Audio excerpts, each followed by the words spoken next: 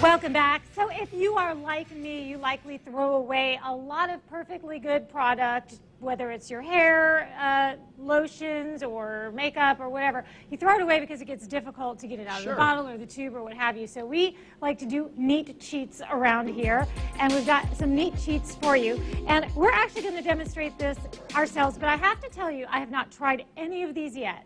So this is not me coming on as an expert and saying, like, this is what I do. So I went to the dollar store, first of all. Well, first, everything starts on Pinterest. Then, having done that, I went to the dollar store. So every single thing, including the products, they may not really be the ones I use, but including everything is from the dollar store. So absolutely everything. So the first thing I'm going to tell you is, if you want to get into this thrifty mindset, there are some supplies you can pick up right now at the dollar store and just have them so you're always ready to use these neat cheats. So what is that? Okay, so these, I believe, would be slushy straws. You know, if you make a slushie in a spoon. Okay, so I got those at the dollar store I didn't even know that was a thing. Well, it is. These are cooking something or other, little plastic forks, I guess if you're serving hors d'oeuvres. But look at this end. It's almost like a palette. I saw makeup little spatulas like for $10 each. These were at the dollar store. So I like that. This is, I think, for pills, but I'll show you how we're going to use those. That was from the dollar store, big old turkey baster, a couple other containers, and so forth. So let's start out, Mark, with you and this lotion. So when these things get to the bottom, it's hard to get the stuff out. So you start, I want you to start cutting on that. I'm going to show you what we're going to do with that. So just cut it right off, right? Yep, I want you to cut that. In the meantime, oh, you're getting right in there. Okay. In the meantime, you have a big choice to make on which color spatula you're going to use.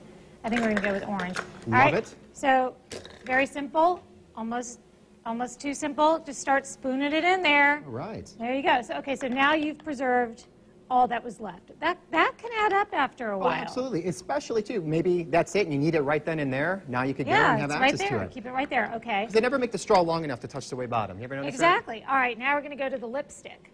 All right, so I know this is something that you battle. All the time this happens, yeah. The lipstick either breaks off, in which case you can use a lighter and try to reattach it, or you can, if you're to the bottom of your lipstick, this is that little forky thing and your little spatula, and this is where these little bottle things come in.